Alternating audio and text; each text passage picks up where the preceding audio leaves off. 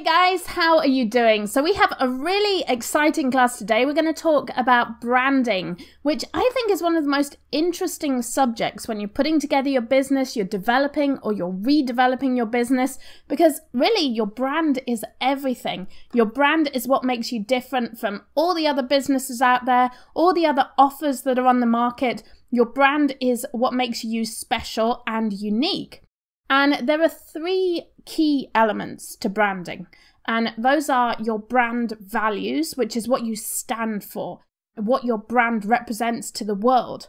There's your voice, which is how you express your brand, how you put it across to people, how you tell them what you're doing. And then the third element is your visuals, your style, your logos, the font you choose, your paperwork, your website, all of those things. So what I'm actually going to do is I'm going to divide this into two classes because there's just so much in this. So today we're going to do values and voice, and then we're going to do visuals in a separate class. But I think that branding is perhaps one of the most underlooked at elements of business, especially on places like Amazon. When you're selling on Amazon, you don't have to think too much about brand. And a lot of that is because you might be selling other people's brands. You might be selling products from other people where they've already done the work, like Mattel or Hasbro or whatever brand you're selling on Amazon. They've already done the work to establish their brand. But I also see it very much overlooked by private label sellers. A lot of private label sellers just basically say, okay, my brand is my logo, my trademark, and the packaging of my product. But your brand is so much more than that, and you have so much potential to put your brand out there across all platforms. And this is something that's really, really key when you're thinking about brand. Your brand is what makes you recognizable on every platform. So it doesn't matter where you go. You can be on your own website, you can be on Amazon, you can be on YouTube, you can be on Facebook, but you are the same brand wherever you go. And that is incredibly powerful, and it's also incredibly valuable because platforms change. We know that social media platforms change. MySpace wasn't here forever. Or Spreecast, Blab, Meerkat, like none of these were around forever. Yodel, like there's so many platforms that we've used, we've experimented with just in the last 3 years that aren't around anymore or don't have the value that they once did. So we have to build and invest in our own brand, our own intellectual property, our own space in people's brains and memories so that we can survive in what's a very changing environment. So I think that brand is vital. Whatever you're doing, whether you're providing a service, whether you're providing a product, like even if you're an accountant or a real estate agent or something that's very much one-on-one, you are still representing your brand. Everything you do, your business card, your letters to clients, the way you speak to people, all of that is representative of your brand. So let's dig in and start talking about your brand values and your brand voice.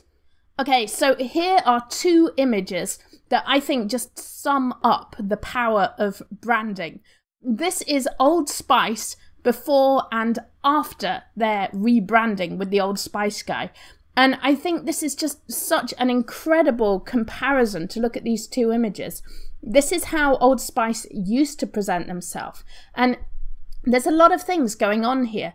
You've got the image of the gentleman, and he's got his rose in his hand, and he's wearing a tie and suit. So obviously that's their sort of customer avatar. That's the customer that they're trying to sell to. They have the Old Spice packaging itself is in this very old-fashioned, these bottles with the ship on. And of course they're old-fashioned. It's an old picture. But it's not particularly bright or eye-catching. The bottles are all white and the ship is kind of muted. And then you've got the voice, the finest in grooming aids for him.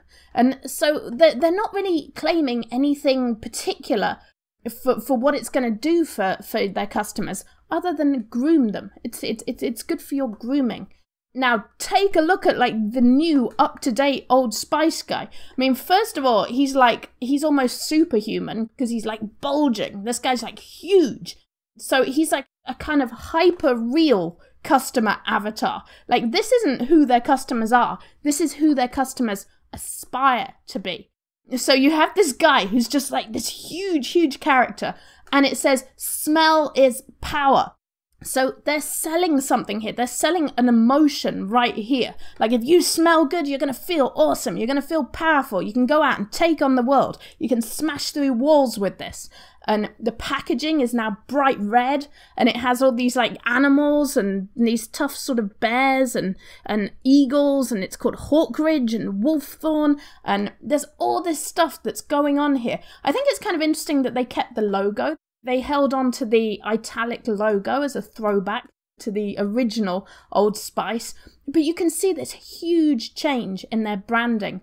And with that, you can see how much more valuable their product becomes. I mean, like, when you think about it, if you're walking down the supermarket aisles, what is going to appeal to you? Is it the finest grooming aids, or is it smell is power? You're going to pick up the bright red bottles. You're going to pick up the things that make you feel powerful and awesome.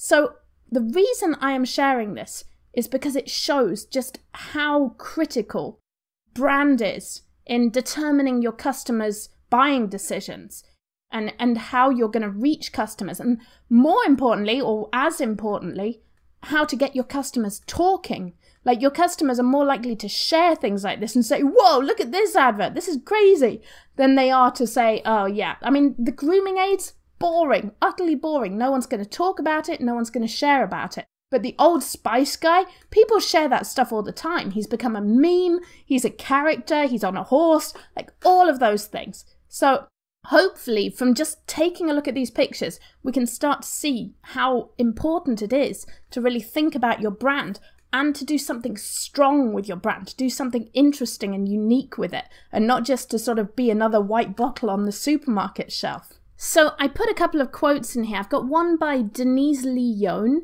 and I'm going to talk about her a little bit more later on in this class because she's really interesting. And she wrote a book called What Great Brands Do.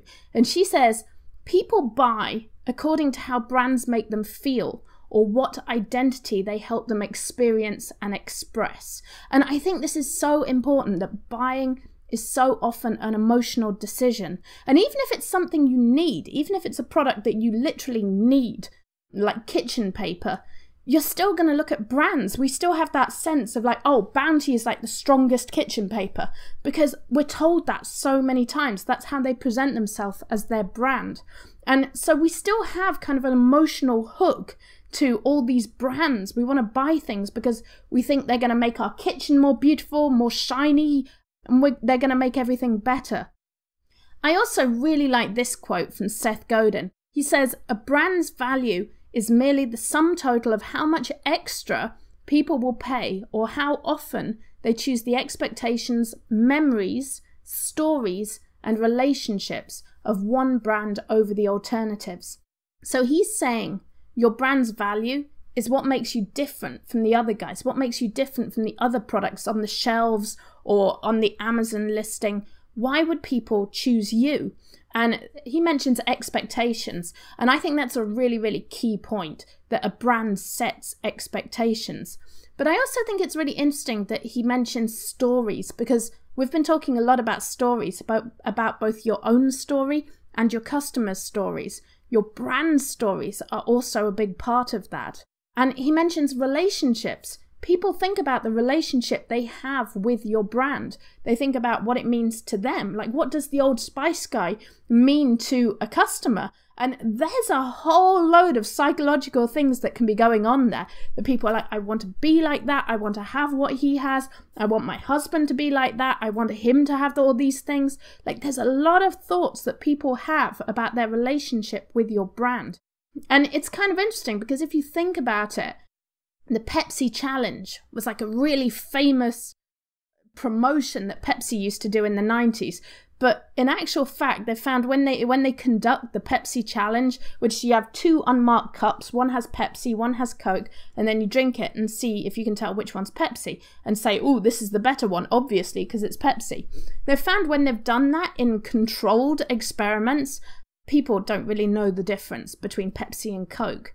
However, if they are told this is Pepsi, this is Coke, then they apply all of these new thoughts to it, like, oh, Pepsi's sweeter, it's got a a more peppy taste, it has this, it has that. People really judge a product by their existing knowledge of the brand, what they know of the brand, what they've seen of the brand's visuals, all of those things. So brand is crucial. It is really, really important to your sales.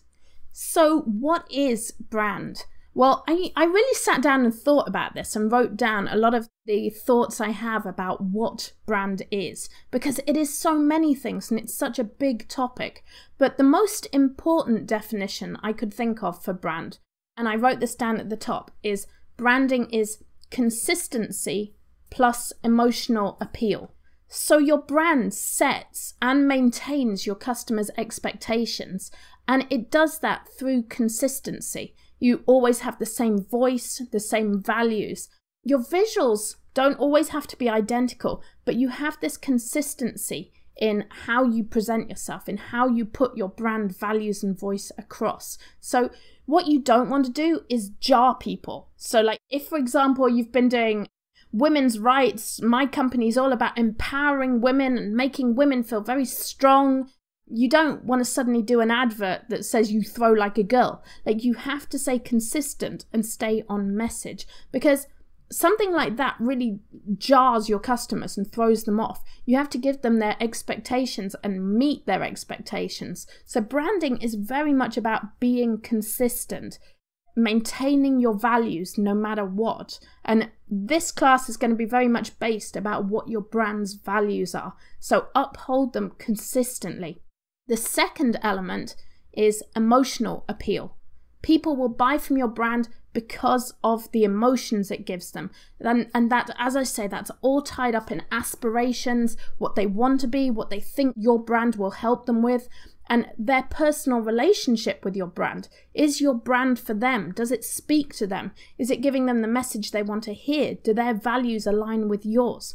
So the key elements I see of branding are consistency and emotional appeal. Now, here are some of the other thoughts that I put down about branding. One of the key ones is that branding is for the long term. So when you come up with your idea for your brand and you start putting down what your brand values are, you've got to think long term with this. Is this something that you're going to be happy with you and your products and your services representing for the long term? And I think often people tend to go wrong because they'll see a short-term opportunity and they'll say, we've got to get in on this. But it can be very damaging to your brand to do that. Like, if you've created sort of pacifist, hippie yogurt products and that's your thing, you sell yogurt in Whole Foods and it's very peaceful brand, and then suddenly you get an offer to go and sponsor a UFC fight and you have pacifist yogurt, and like, then your customers are going to be like, what? I don't like this. I'm not happy with this. Or if a company like Lush, who've always been very pro-social rights and very against animal testing, if they suddenly change their values, and they kind of did, they started putting in a lot more chemical ingredients, and then I was like, oh, I don't really want to buy from you guys. I don't really like what you're putting in your stuff anymore. And that is so damaging to a brand when they make that sort of short-term money grab or a cash-based decision.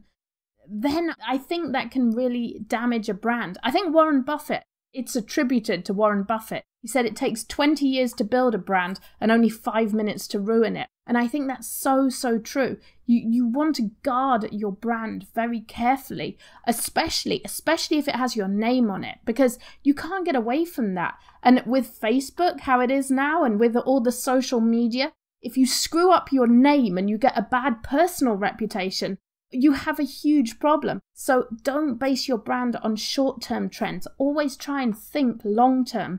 And if you do get that big offer, like, okay, you want to sponsor a UFC fight, but your brand is based in pacifism, then maybe you have to think about rebranding and how you can take that opportunity and find a new change that's within your brand values. So you might have to change like your brand values at that point and say, okay, now we're about being like victory and being a champion. And you have to find a way to make that segue into a new brand value.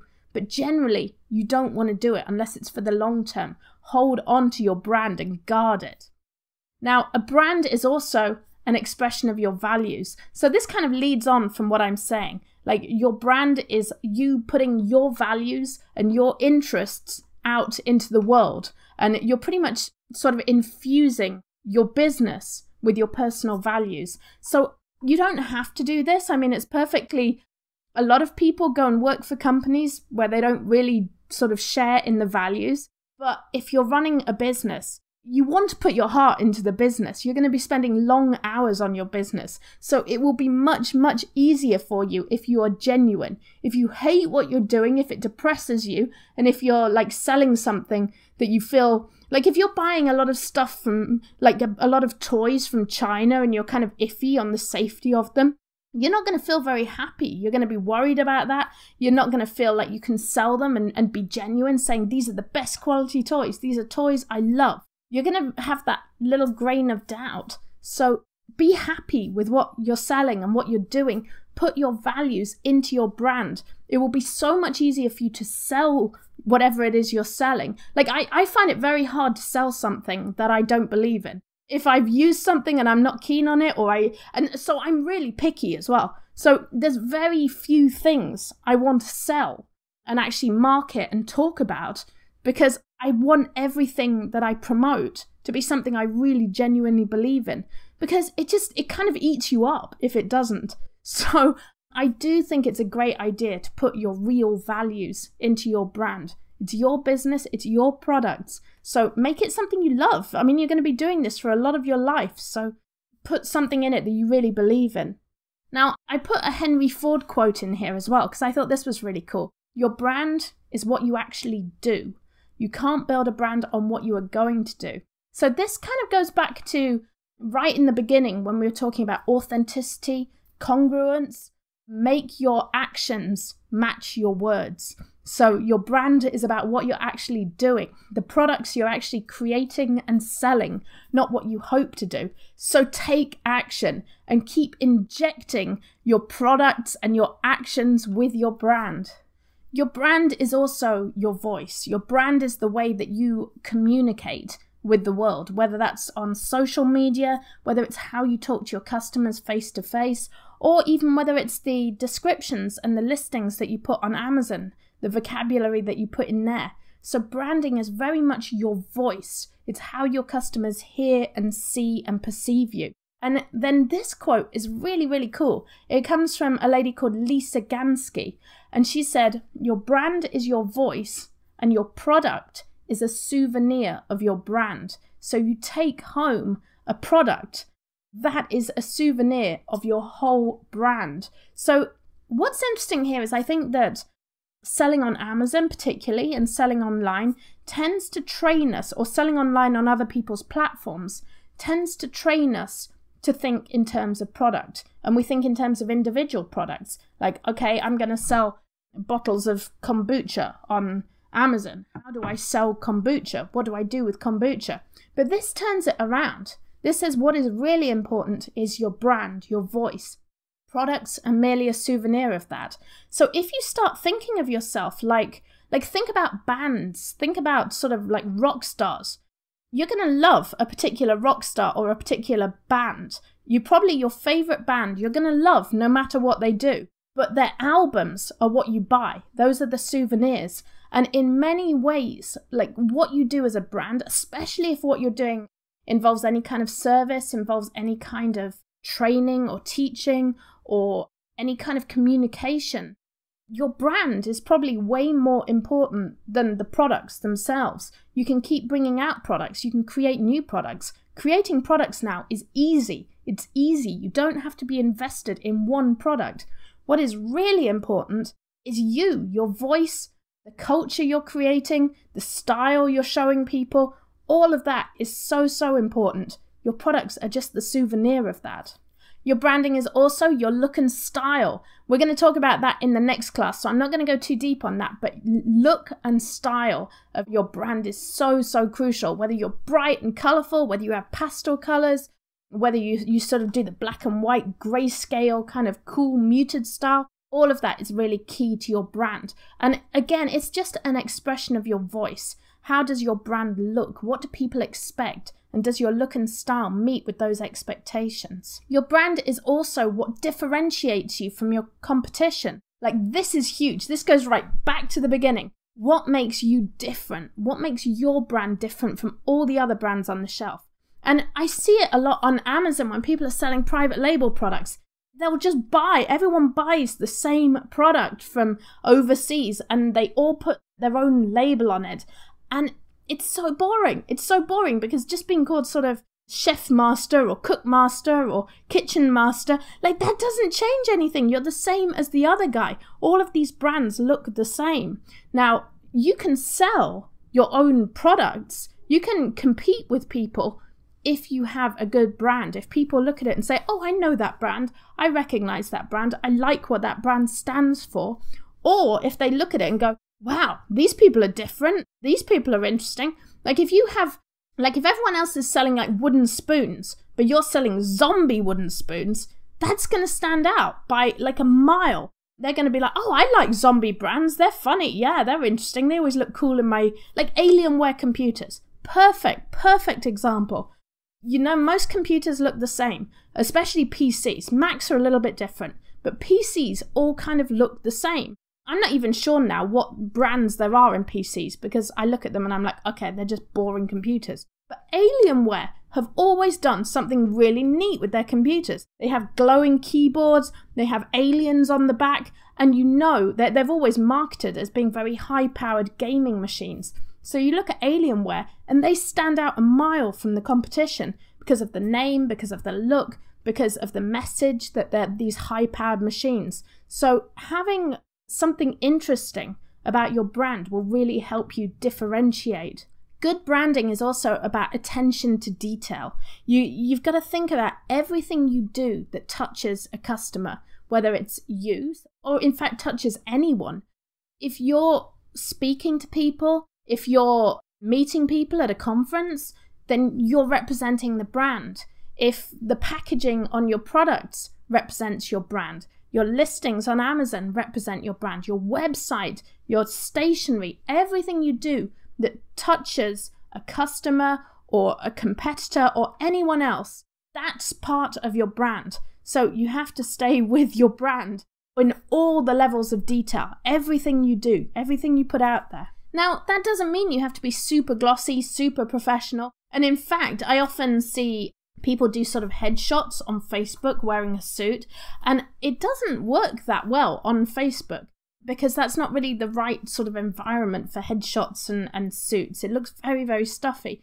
So you don't always have to be sort of super on brand. And in fact, being super on brand, like always dressing professionally and writing everything in very formal English, that can actually be kind of disturbing in itself. But attention to detail means always upholding your values, making sure your values come across in everything you do, and making sure generally your voice is consistent and the promises that you make to customers are consistent. So just try not to break customers' expectations.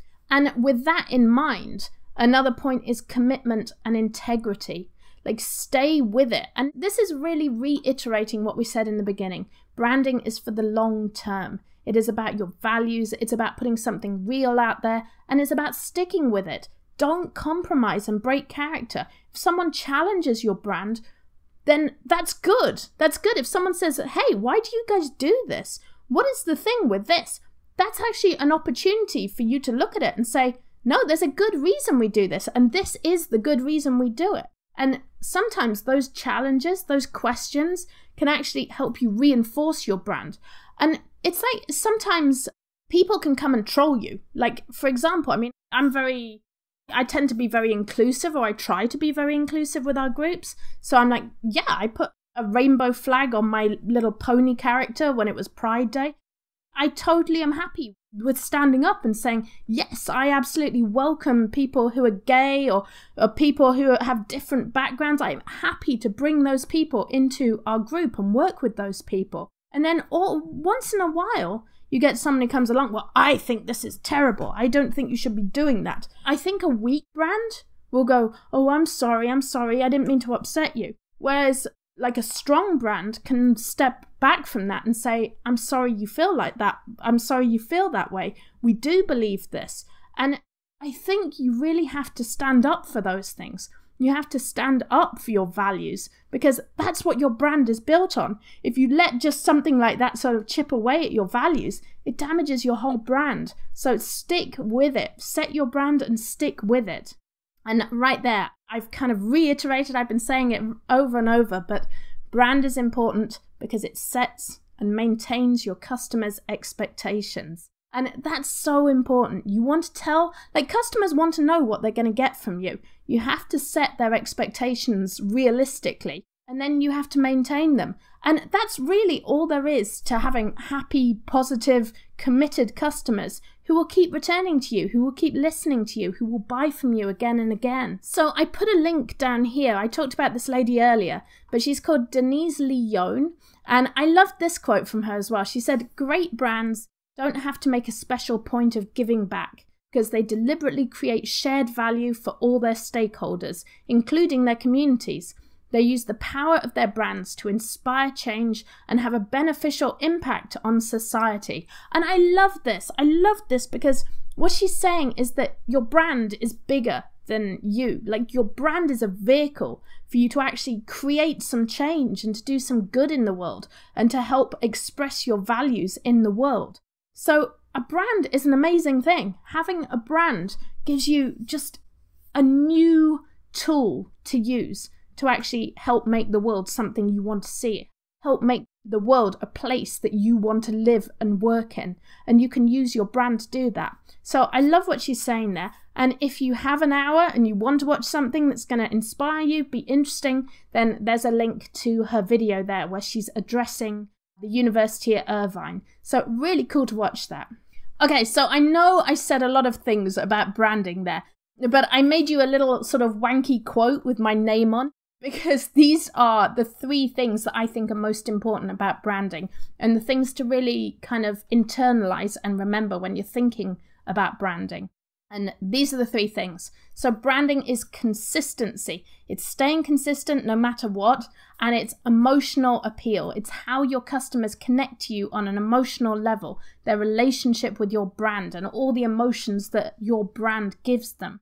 Branding sets customer expectations, and this is so crucial. I mean, when people are standing wondering what product to buy, you need to have set their expectations. They need to know, oh, this product will meet what I need. This product will meet my needs. So you are setting that expectation. You're telling them, like, okay, this deodorant will work for you. It will help you get girls. It will help you feel awesome at work. You'll feel confident. You don't feel sweaty. Like, you are setting that expectation and setting a realistic expectation. And lastly, everybody needs a brand. No matter who you are, no matter what you're doing, every time you put your name out there, every time you send an email, every time you create a listing, you are representing your brand, and everybody needs a brand. Okay, so now we can get down to work and start really solidifying what it is that makes up your brand. And hopefully this will really help you to take some time now to set out these values, these ideas, and to actually get them written down, because it will really help inform everything you do later when you start building communities, when you start building products. Having an idea of these values will really, really help with that process, so that you're not so much sitting and thinking, am I doing the right thing? Is this in line with what I want to do? Is this the right kind of product for me to make? Am I targeting the right people? This will hopefully help you create that foundation, along with the work you've done on yourself, your audience, your products. Putting some groundwork in on your brand is going to help you down the line. I put this little quote in by Richard Branson because I really like what he's saying here. I think it's very reassuring. On the previous slide, I said you need to be consistent. You need to pay attention to details in your brand, but you don't have to be super glossy and super professional. And I love what Richard Branson says here, because he says, too many companies want their brand to reflect some idealized, perfected image of themselves. As a consequence, their brands acquire no texture and no character. So I love this idea that you can present yourself and your brand as you are, as you really feel. Like, put the quirks in, put the weird things in there. It's okay. Like, if your brand represents what you're actually doing, what you actually feel, what you're actually thinking, everything is so much easier. Your customers will like you more. You'll find it easier to make decisions. You'll enjoy your work a whole lot more than if you're going, oh, I don't really feel very comfortable with this. So keep this in mind. You don't have to be glossy and perfect and super professional.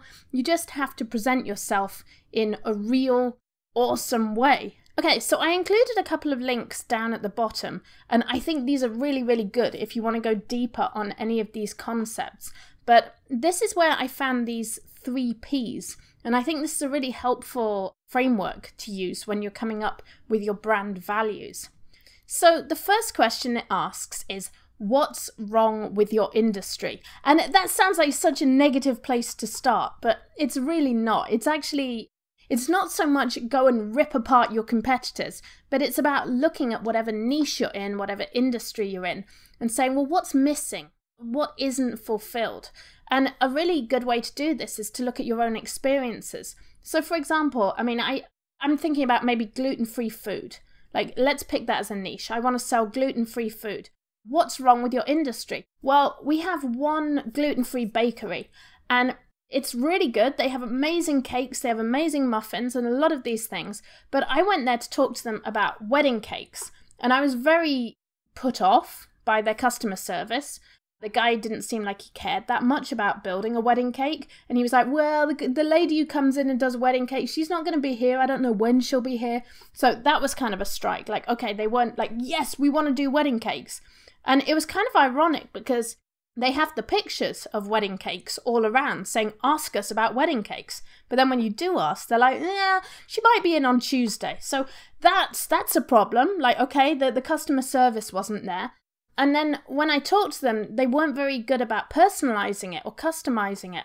So that's sort of another thing that's missing. Okay, I couldn't get customized gluten-free wedding cakes, and so on. So you can look at this for any industry that you're in, whatever it is you're selling. Think about what's missing. Who aren't they catering for?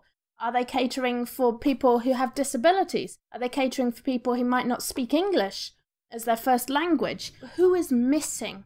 Is there kosher gluten-free food? Is that a thing? Is there gluten-free food for people who really like sort of eating buttery fair food? Why isn't there gluten-free food at the fair? So there's all of these ideas you can look at for, say, what's wrong with your industry? And then what you look at is you and your expertise. What is special about you? What do you know about?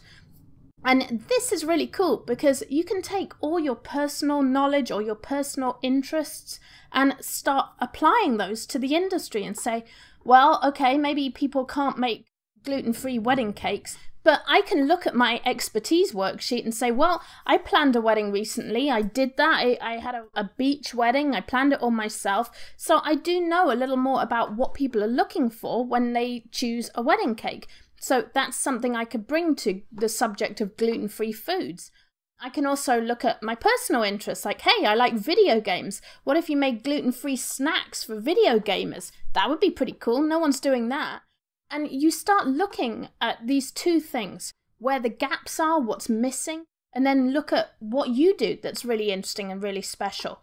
And when you look at merging those 2 things, like, where is there an intersect? Where do those things meet? And of course, I mean, for me, I think wedding cakes would be a great brand proposition, like gluten-free wedding cakes that are customized with great customer service. Boom, that would be a brand proposition. But you can find so many other things. And what I suggest is go back to your expertise worksheet when you're doing this and look through your expertises. Look through your list of expertise and find the things that you know about that are unique, that you can bring to an industry. And they don't have to be from the same industry. Like, for example, I just brought in video games. I said I really like video games, and maybe I can make video game cakes. So I'm bringing something from a completely different industry to the industry of cakes and gluten-free cooking. So look at merging those things, and you can create your brand proposition there. The second P in finding your true values is the personality of your brand. Do you have hobbies or passions that are interesting? So this kind of leads on from the proposition, and we were talking about what makes you special and what's unique about you. Well, this takes it a little step further. Like, what do you do that's particularly interesting? And you might see, for example, that, I don't know, if I look at my kombucha drink, it tells me about GT Dave, the founder. And he says he made it in his mother's kitchen because love is our #1 ingredient. So, like, literally, I'm just reading this off my kombucha there. His quirky thing is love. Love is the #1 ingredient. So you kind of get to an insight into what GT Dave is about. He's obviously a guy that's very kind of loving and very open, and he says love is what drives his kombucha. And it kind of shows, because then he has like his words of enlightenment, and he sells it in Whole Foods, and it's a very sort of positive hippie kind of vibe to the whole thing. And I mean, I think that is really awesome. He's brought his personality into the product. Now, I don't know, if I was going to make kombucha, maybe I would make it like an energy drink for all-night video gaming. Like, you can bring your hobby and your passion into the product that you're working on, and use your weird personalities or your weird personality quirks. Like, for example, I mean, I'm always playing with Pony. When I'm doing videos, I have like my stuffed pony, and sometimes I bring her into the video, and it's kind of because she's always sitting around the house, and she's like a toy that sometimes I use if I'm having an argument with Isaac. I'll be like, talk to Pony and tell it to Pony. She's over there, I can't bring her. But use these weird things that you have. If you have some weird joke or something funny that you enjoy or that you say, then can you bring that to your brand? And I loved this Made with Love by really, really pretty blonde girls, Moods of Norway. Like, I thought that was amazing that this company are kind of just bringing what's unique about them. Like, they're obviously like a bunch of Norwegian girls making clothes. Like, why not ride off that? It's much more fun than like this was made in some random sort of factory in Taiwan. Like, this gives the product something very unique and kind of upvalues it as well. It makes people willing to spend more on that product if they know something about where it came from, who's putting it together, and why. So personality, we've got proposition and we've got personality. Okay, so the third P, and this might be one of the most important, or might be the most important, is purpose. What is the purpose of your brand? Now, don't have an existential crisis here, because I have enough existential crises for all of us. But the question is, why does your brand exist? Now, you may not have created your brand yet. If that's the case, that's fine, that's okay, but start thinking about, why should your brand exist? Why will your brand exist? And a good question to ask yourself is, why did you start it? And this is kind of a difficult question sometimes. You think, well, I started it because I needed money. I wanted to run a business and I wanted to make money. Well, that doesn't really answer why did you start this brand, because there are all kinds of other ways to go and make money. I mean, you can go and try and get a job. You can work for someone else. There's a lot. I mean, you could have started a cupcake business or started a hairdresser's. You were focused on your particular brand or product for a reason. So think about that. What was it that drove you to do that particular thing? What interested you about that? How did it connect to you personally and your interests and your personality? So try and think of those things. Also, look at the before and after story of your customers. So this is really powerful. What does your brand do for people? How do customers feel after they have used your product or after they have engaged in your brand? How does your brand change people? And we did this back in customer avatars or buyer avatars. So you might want to look back there at the work you did there. But really think about what your brand does for people. Why does your particular brand exist instead of when there's all these other brands? What are you doing that's different and interesting? And how is it connected to you and your passions and your interests? And I put this little picture in here. I thought it was so cute.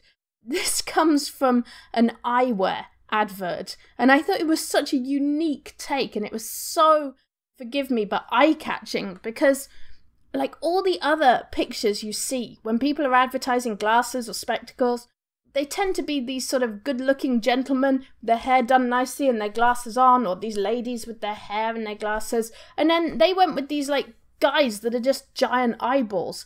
And I thought that was so amazing because it catches your attention and you can tell they've got a really quirky brand going on. And this is where you've got to be. You've got to be something that makes people stop and go, oh, that's different. That's interesting. And I think too often we're caught up in being really corporate, being professional. As I say, it's like all the people I see who have their suits and headshots on Facebook doing that. And I'm like, that's not real. That doesn't feel like something real that I can engage in. That feels like wearing a mask. Like, I want something that I can connect to and understand. Like, okay, this is who you are. This is what you are giving my business. This is what you're giving me personally. And this is how I can interact with you. So really don't be afraid to do things differently and do things that represent you and your passion and your interest.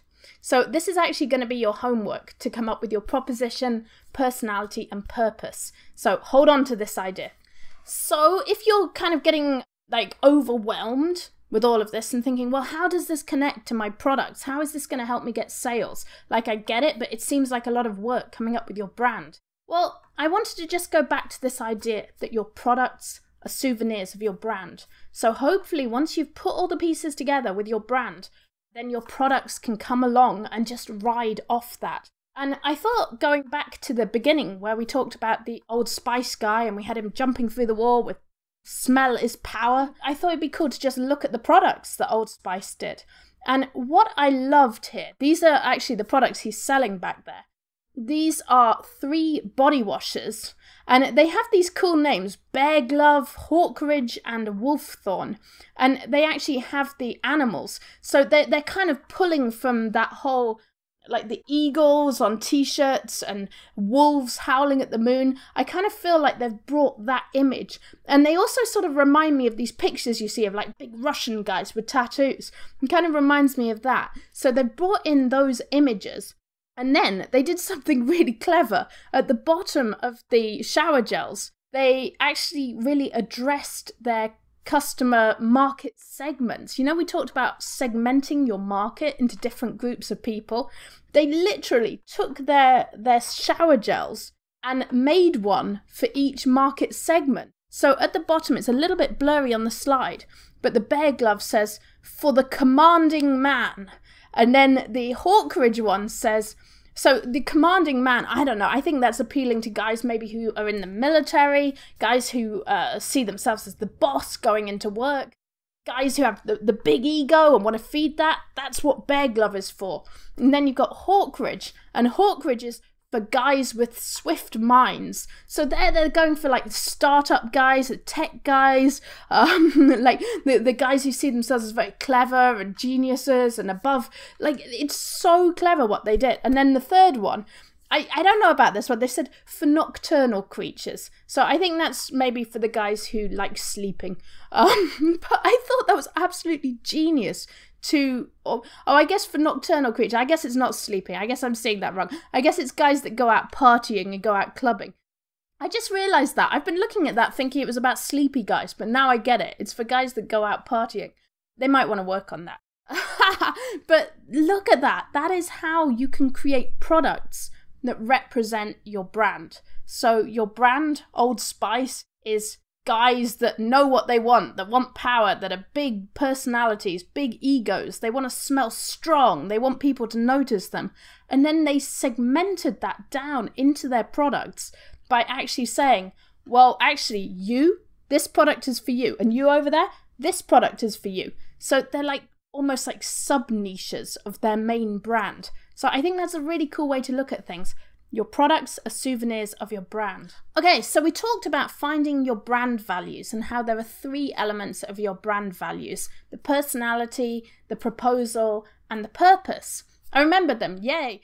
Now let's go a little bit deeper into coming up with ideas for your values. And this especially applies to your proposal and, in fact, probably all those elements: proposal, personality, and purpose.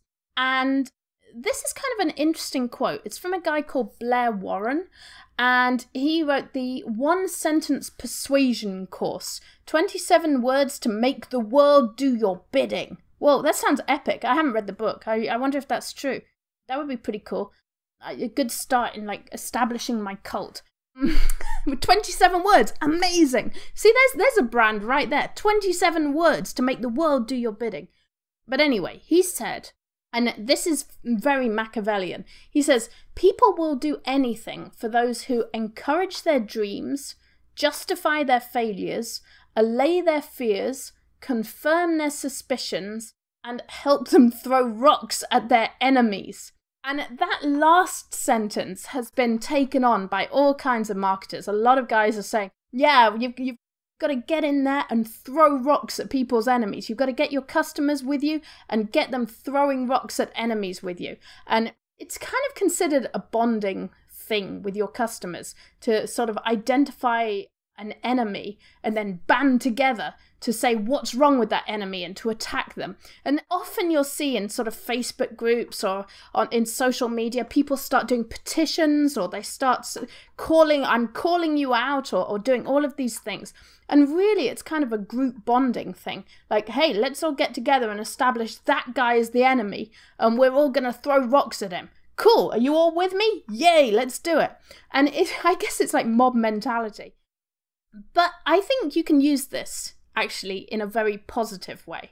And I've said this seems like a negative exercise to sort of target your enemy, but it's actually can be quite useful. And what I did was I made a list of how we have these dichotomies. We kind of create dichotomies. And I think marketers do it more than anyone else. We mentioned the Pepsi challenge, that Coke and Pepsi have this huge rivalry going on where it's like you're either a Coke person or a Pepsi person. But it's really nonsense. I mean, they're both just basically sugar and high fructose corn syrup and caffeine. Like, they're the same thing. There's not really... So it's kind of an artificial rivalry. And just like Coke and Pepsi, another big rivalry is Mac and PC. And you can see I used the picture here of the PC guy, and he's all bloated because he has too much software, and the Mac guy who's just like a cool regular guy. And I think like it can be considered a very negative thing, but I think comparisons can be very, very powerful in actually telling your customers, like, this is why we are different. This is why we stand out. In the US, you actually have a lot more scope to do this. In the UK, a lot of comparison advertising is actually illegal and can get you into a lot of trouble with sort of libel and slander laws. In the US, people use comparison advertising a lot more to say, well, this is what the other guys do, this is what we do. And actually, I mean, one example that I've used, when Isaac and I brought out our original bundle class, we did Bundle Brian and Katharyne. And Bundle Brian's telling people all these terrible things about bundles and giving them bad information. And I'm just like, no, this is how you do it properly. Yay. And it's that comparison makes it very, very powerful. Because when people look at other things, they start recognizing it and saying, oh, this sounds like Bundle Brian. Like, really? That sounds like what that guy does. I think I'm going to go with the other person. And I think comparisons are a very visual way of getting people to look at you and say, okay, that's what you guys are doing. And you don't necessarily have to go and bully a competitor or pick on a competitor. And sometimes, of course, it's a bad idea to do that because you may well end up working with competitors or like having to have some kind of relationship with them. So don't burn your bridges with this unnecessarily. But I think it can be really, really helpful to establish your values by looking at everything else and saying, well, those aren't our values. So, you know, it sounds super negative to say, okay, you should start with a negative, what you don't like about other companies or about your industry. But I think the reason it can be really helpful, and going back to one of the tutorials that I actually mentioned here back on this slide, when they talk about how to define your core brand values, they say you should start with a negative. And the reason for that is because it helps you get very specific about what it is that you actually want to do. So the problem is if you start with a positive, and you say, well, what are our core values? What do we believe in? What are words that sum up what we do? We tend to be rather general and we tend to be rather bland. So we say things like, well, we're reliable, we're creative, we're interesting, we're helpful, we're supportive. Like, those aren't very exciting words. They're kind of like nice words, like reliable and trusted, that don't really have any emotional impact. People don't buy a product because it says reliable or trusted. Like, it's good to be reliable or trusted, but those aren't very powerful words. What are powerful words are things that are very specific. So, for example, it's easier to say, let's go back to my sort of wedding cake example, my wedding cake idea, when I said, okay, I went in and what was my problem with them? My problem was that the lady said the lady wouldn't be there until Tuesday who could make our cake, and we needed a cake made. We wanted to talk about it, we wanted to get some ideas, and they weren't very helpful about it. So the way you combat that is to say, we will listen to you right away. We want to make what you want. We are customizing it for your needs, and to be very specific about that. And I think like FedEx have a great example of that, like answer the phone on the first ring. That is a great brand value. Like, that's very specific. It's not we have good customer service. It's we will answer the phone on the first ring. And I get the feeling they got there by saying, well, what's everyone else doing wrong? Oh, they wait to answer the phone. It's not a priority. And so you're on the phone and you're like, derp, derp, derp. And eventually they answer it. FedEx solved that problem and appealed to their customers by saying, we will answer the phone on the first ring. So that's how you can sort of start with a negative and find a very specific positive in there. So when you're setting your values, when you're doing this exercise back here, and you're setting out your proposition, your personality, your purpose, think in terms of specifics. Start with a negative and then do the opposite. Now, take my kombucha. I think organic's on there, and that's a good word. But I think what really establishes their brand is that phrase there, that it's made with love. The number one, love is our number one ingredient. Like, that's interesting. That stands out. That gives you something that you can really aspire to with your brand. You're like, okay, if we think, and if I was this company, if I was this kombucha company, I would like put that on a big whiteboard in the middle of my office and say, love is our number one ingredient. And I would really think about that. I think, what does that mean? How can I use that phrase in everything else we do? How do we represent that? Maybe we choose charities to support that are based on love or marriage or relationships or on reaching out to people in some way. Maybe we will write blog posts on how to share love or how to be a more loving person. Like, that can actually affect everything you do with your brand. And the reason is it's specific, it's interesting, it's raw. It kind of goes with what Richard Branson said about not trying to be an idealized, super professional brand, but trying to do something real and trying to do something interesting. So you want your values, you want your brand values to be interesting and to be real and to be raw. You don't want them to just be, we're a nice company, we make health drinks, we do this. No, you want to be, love is our number one ingredient. We answer the phone on the first ring. Like, these are the kind of things that you can actually build your brand values on. Now, I did include some other dichotomies here, going back to the idea of throwing stones at your enemies. And one thing I wanted to point out is that, you know, a lot of dichotomies aren't necessarily good versus evil. Like, we tend to think of them in that way, but they're just different perspectives. And what it's about really is choosing your perspective. What perspective do you share with your customers? And I see, and it's kind of funny because like I see a lot of Facebook groups for empaths, and they always talk about narcissists as the bad guys. It's kind of like us versus them. We're empaths, we've been victims of narcissists. Creators versus copycats. So you'll see a lot of groups that are about being creative, and that's definitely something we've looked at in our groups, that we tend to be creative and we say, okay, a lot of other people are copying. They're copying designs, they're copying products. We're all about creating those.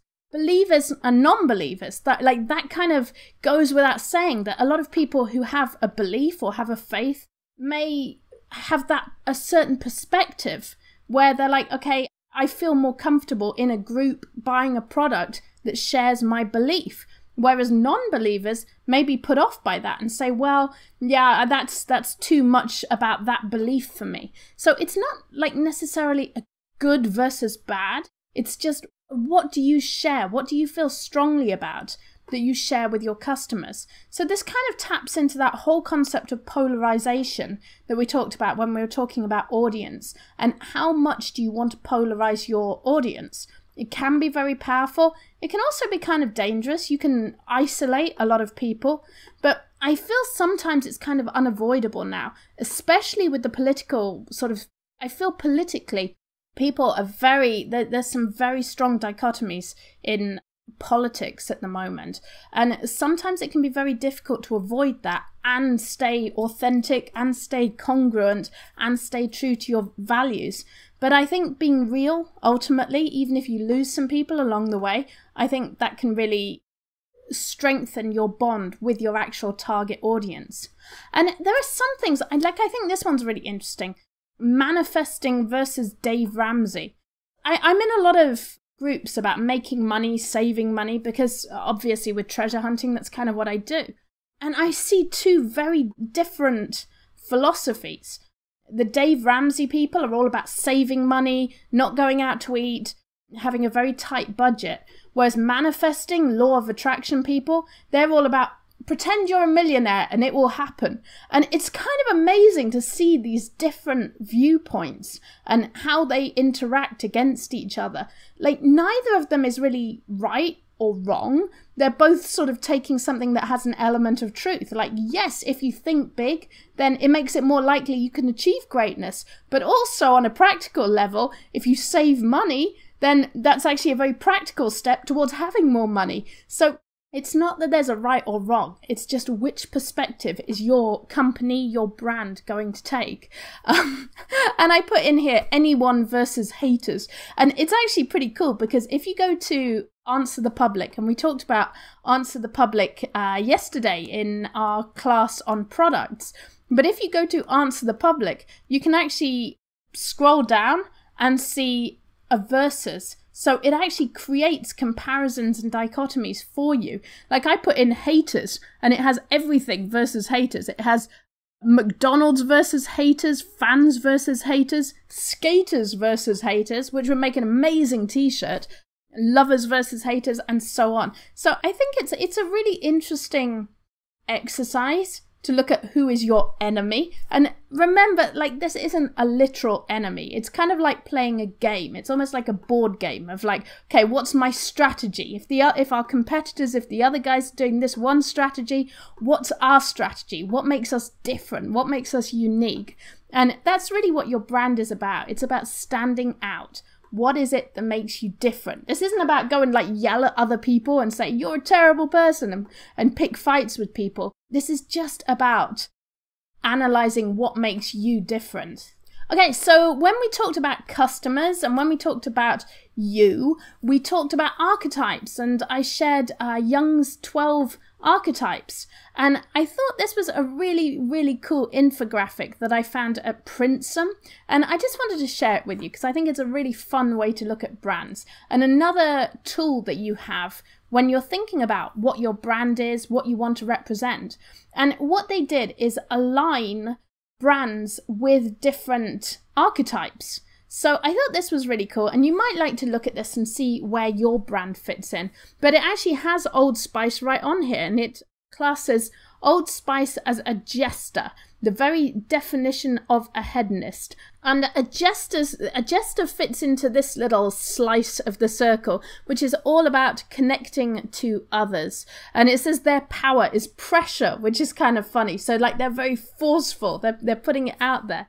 I also like that now Axe, I guess, are probably one of their biggest competitors, and it says that Axe are a magician, which is another really sort of interesting one. And it says that magicians are all about power. They have wicked skills that at times seem supernatural. So I know like Axe kind of have the axe effect, or in England it's called the lynx effect, where like a guy walks past and all the girls go, whoa! So it's kind of interesting to see how these brands have this identity, or at least how this infographic sees their identity and how they act within that identity. So this may be a fun exercise to just look through the archetypes, go back, revisit what we did about archetypes when we were talking about customers and you, and think about what brand, what archetype your brand represents. Okay, so we talked a lot about brand values, and now I just wanted to pay a little bit of attention to finding your voice, finding your brand voice. And these examples here are all from Skype's brand book. So the company Skype, they basically do face-to-face talking online, or telephony, so ways to call people using your computer. And I thought this was just the coolest thing that they put together, this brand book that really gives you an idea of the personality. We talked about personality of your brand. This is how they express that personality. So what your voice does as a brand is it expresses your values. So we had your values are your proposal, your personality, and your purpose. Your voice is the way you express those values. And what I love is that Skype actually call it all out. They put it right out there. These are words we like: free, share, whole world, calls, and baboon. They put the word baboon in there to get your attention, to make you laugh, and also to show that they're kind of irreverent and that you can just enjoy using them. And it makes them very, very accessible. And then they say words we don't like: telephony, peer-to-peer, VoIP, bill, and supercalifragilistic, etc. I think is so funny. I mean, they did the comparison thing. We talked about comparisons, so they did the comparisons, because when you think of the other guys, like maybe AT&T, you tend to think of these very boring words like telephony, whereas like Skype are like, boom, calls, it's free. They keep it super simple, short words that are easily understood. And they also do things like they say, we want to explain what we're about, and it says, sure, we've all heard this before. As a company, we're all used to the notion that Skype is a piece of software that allows people to talk for free. And then they said, but then Mr. Wu, Smith, and Blank aren't. They may know nothing about Skype. For all we know, they think the name is some sort of sexually transmitted disease, a pyramid scheme, or a car made in deepest, darkest Bohemia. So they're actually kind of laughing at their own brand. They're not taking themselves too seriously. They're saying, we're not corporate. We're really, really different from all the other guys. And I think this makes them a lot more likable. I think it makes them much more appealing to their customers. And I really, really think that even small businesses, like all the big guys, are trying to be like us. The big guys, the big corporations with their boardrooms and their shareholders and all the people, they are trying to be like us. They're trying to pretend that they're like us. They're little guys and be like, hey, we're your friend. We're cool. We're little guys. We actually have the advantage because we are legitimately little guys. We're legitimately doing all these things. So one thing I would love to say is don't try and be corporate. Don't try and be something you're not. Like, I think it can be very off-putting when you try and sort of make out that you're something that really your actions aren't matching your words. Think about that congruence. Think about what you want to present to people in the long term. But I think this is really cool. I think this is such a great representation of brand. There's also, if you have a moment, there's also an article here that I really enjoyed about creating your brand voice. And it's by Larson.com. And I love this example they used. So they got the Buffalo Wild Wings. This is their napkins. And it says, we know that some of you are here tonight to embarrass yourselves in public. So like they're just laughing at their customers, but they're kind of like laughing with their customers and saying, hey, we're in on the joke with you guys. And you can see why, because it says the demographic for this brand voice is a social captain. An 18 to 24-year-old male who typically organizes his friends to meet at the local Buffalo Wild Wings. Do you see how this all fits together? Everything we did about customer avatars and buyer avatars, this is right here. They have come up with their buyer avatar, the social captain, this 18 to 24-year-old male, and then They've made the napkins, they've even made the napkins express their brand values, their voice to him. That, yeah, this is a place to come and have a good time. No one cares if you're going to embarrass yourselves. You've got permission to have fun here and to do silly things here. And it says, we enjoy the show underneath there. So they're like, yes, you enjoy yourself, have fun, let your hair down. And I think that's such a great example, just like Skype, of being real, of using the voice that your customers want to hear. 18 to 24-year-old guys don't want to hear stuffy, formal voices, especially when they're going on a night out. They want that fun voice. And if you go down, there's actually some really good tips and ideas in here in this article. They also show this, which is pretty awesome. This convention billboard with graffiti on it. Like, what a way to put something there in such a strong voice. Putting this graffiti out there, shaping the future of IT. It has that sort of rebel feel to it. Like, yeah, like think about archetypes again. What kind of archetypes does this represent? Which character speaks in this sort of big graffiti rebel voice? Like, it's pretty amazing. The other thing that I liked on this, oops, let me see. I think it's, oh, there it is. I really like this point in the last article. It says, listen. Listen to your customers. Before you write, make sure you listen. How do your customers communicate? Are they formal and precise or casual and conversational? Listen is an accurate verb here. Think of music. You don't want to sound like Brahms when your audience is listening to Beck. So what it's saying is talk like your customers. Join in with your customers. Use the same voice that they are using. And you can find this out by just going to whatever social media spots they hang out on. Listen when you're out and about in public. Listen to people. Like, try and hang out in the places where your customers go. Like, I'm always kind of amazed when I go to the gym and I hear how people talk in the gym. And they have a very different tone. They have a very sort of like, yeah, bro, come on, bro.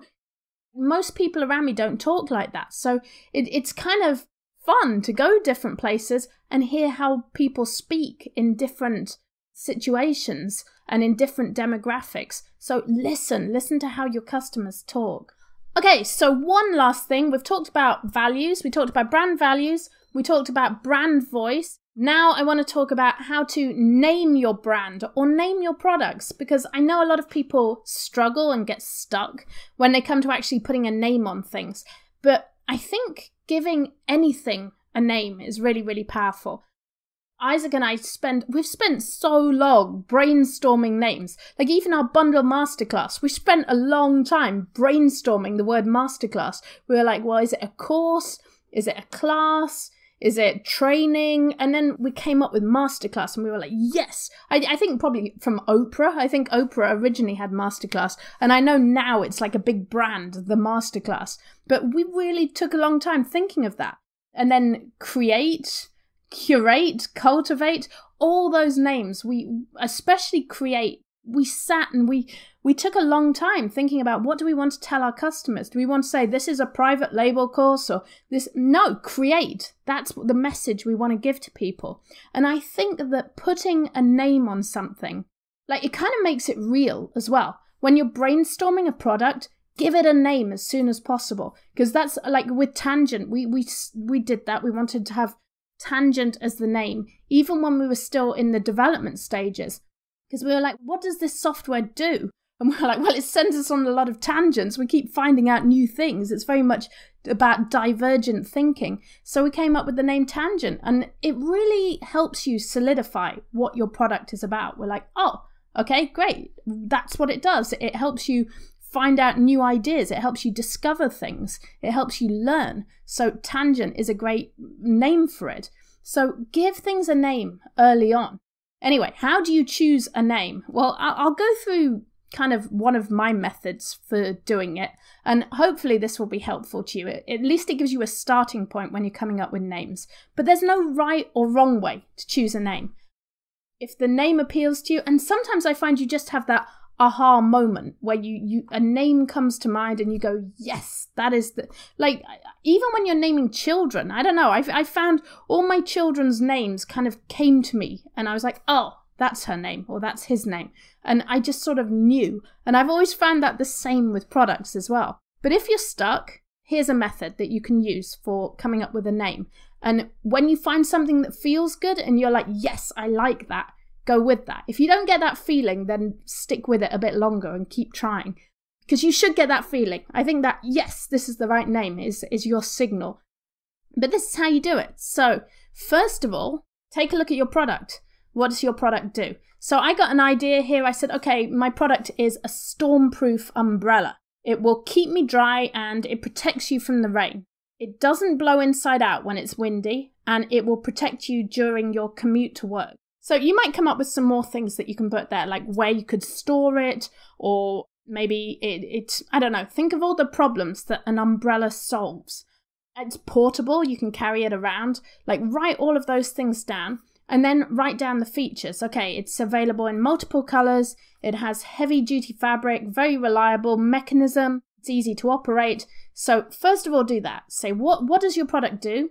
What problems does it solve? What features does it have? Now, generate some words by looking at these sentences. Forget all about umbrellas. You don't have to think about umbrellas. And answer what else. So go through this and say, what else keeps you dry? What else protects you from the rain? So you might have a shield, an armor. What protects you? What keeps you safe? What else is multicolored? What else is safe from the wind? What is portable? Like, start thinking of all these words and just write them down as you think of them. So I put down like shield, armor, canopies, rainbows because they're multicolored. What else is multicolored? Rainbows are multicolored. What else is heavy duty? Steel is heavy duty. Lead. I don't know, Kevlar. Like, what else is heavy duty? What has a reliable mechanism? I don't know. That's kind of a hard one. I mean, if they're hard, just skip it. It doesn't matter. And easy to operate. You can write down words about that, like simple, but use that what else idea. Okay, so you've got some words written down now by doing what else. Now you can also go to thesaurus.com and find synonyms and antonyms for some of your keywords. So the keywords are things like umbrella, rain, windy, protection. Like, go to Thesaurus and type in all of those words and see what it gives you. Like, I looked up windy and I got things like bluster and breeze, breezy. Those are great words. Squall, maybe not. Windswept. Like, write all these words down. Look up umbrella. I got shade, brolly, shelter, parasol, and rain. Oh my gosh, I got some great words for rain, like precipitation, cloudburst. Cloudburst umbrellas. Boom, you could be done with that. Like, that's a great word. Barrage. Like, all of these words. And even find antonyms. Like antonyms for rain, arid. That's a good word. And then once you've got all these words, once you've been browsing, so there's two things really going on here. Ask yourself what else does all these things, and then look up synonyms for keywords. And then write them all down on a big piece of paper. Just get a huge piece of paper and write down all the most interesting, fun words, all the words that you like. So I put down some of my favorite words. I like raining cats and dogs. I thought that was kind of fun. I thought that'd be a great brand, actually, to have cats and dogs umbrellas. So it's like, literally, it's raining cats and dogs, but maybe you could also sell umbrellas with cats on and umbrellas with dogs and call your brand Cats and Dogs. Whoa! So that was another idea. But just write down all the words that you like that have something to do with umbrellas, rain, wind, protection, commuting, all of those things. And then once you've got them all written down, you can just start playing with them. So you can merge them together, you can change the spellings, you can create acronyms. I thought that was funny. I came up with raindrop. Reliable and immensely neat device rids our precipitation.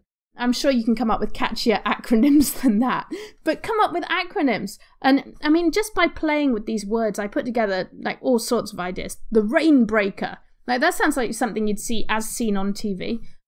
Blusterproof umbrellas. That's a great word. And some are kind of weak. Rainbow strong. I don't like that. Barragebrella. And if you're not happy with them, then play with them a bit. Barrabrella, maybe.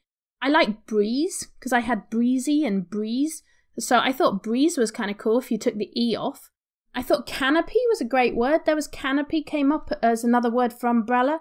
You could spell it with a K. And then I had the idea of like canopoo. I thought that was kind of a fun word.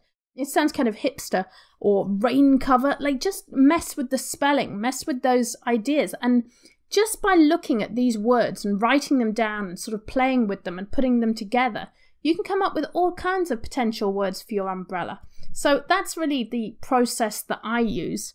There's also a cheat method as well, which is you can go to wordoid.com or coolnameideas.com, and both of those websites will help you choose a name. In fact, this is Wordoid here. So you can create wordoids by putting in something like rain, and it will try and make words that sound like English words, including the word rain. So a lot of it will just be nonsense and will be noise, but you can really click through it to get some ideas. Also, when you come up with a name, there's two things you want to do.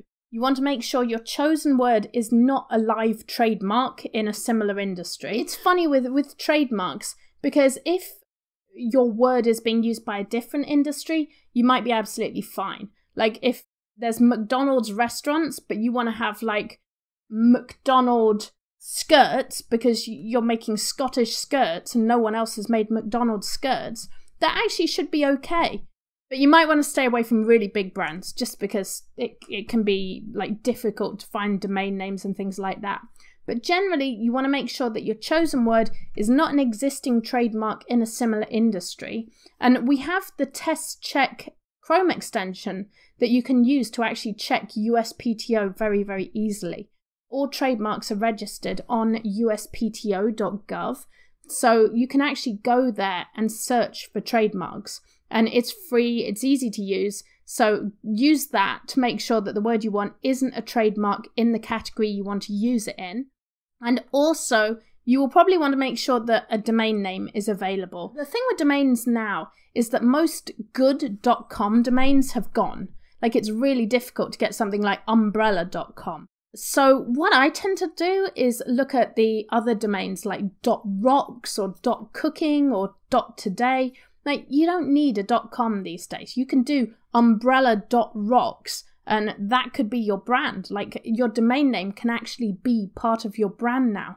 So, I mean, we kind of did it with Tangent. We did Tangent Rocks, and I think it's absolutely fine to do that. Now, I think there's still sort of snobbery around .com domain names, but as far as I know, there isn't that much advantage now, even from a point of view of SEO and Google. I believe that domains are all being treated the same now. So it doesn't matter whether you're using .com or .rocks, Google will still find you. Okay, so I know there was a lot in today's class. You have fairly simple homework, I think, which is basically write down the 3 P's of your brand: your promise, your proposition, and your personality. And you can use all of the tools that we've talked about, the throwing rocks at your enemies, to help you kind of identify those more tightly.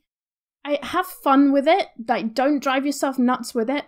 Be specific and have fun with it. Like, instead of saying our product will make you feel healthy, say our product will make you feel like an energetic 8-year-old without the, I don't know, what do 8-year-olds do that's awful? Without the snot. Like, come up with something specific. Don't use the snotty 8-year-old. That's a terrible idea.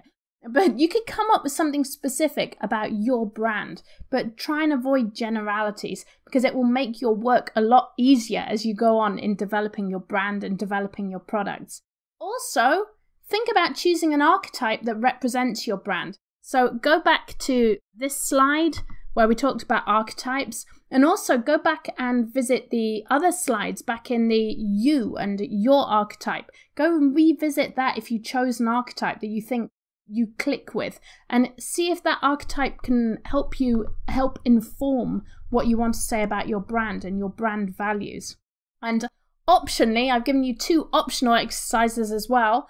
Thinking back to Skype and how they had the words we like, words we don't like, can you come up with 3 words your brand likes and 3 words your brand hates?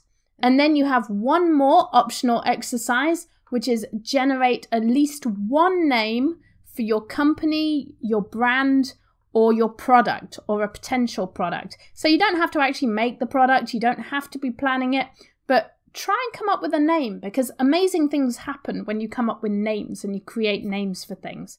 So I hope you've enjoyed this class on brand values and voice. We will be back to talk about brand visuals and styles, but have a lot of fun with this. Have fun with the homework, enjoy it, and get creative. Creating a brand is fun. It is awesome. It's one of the coolest things you can do. And remember, your brand can help you make a change in the world.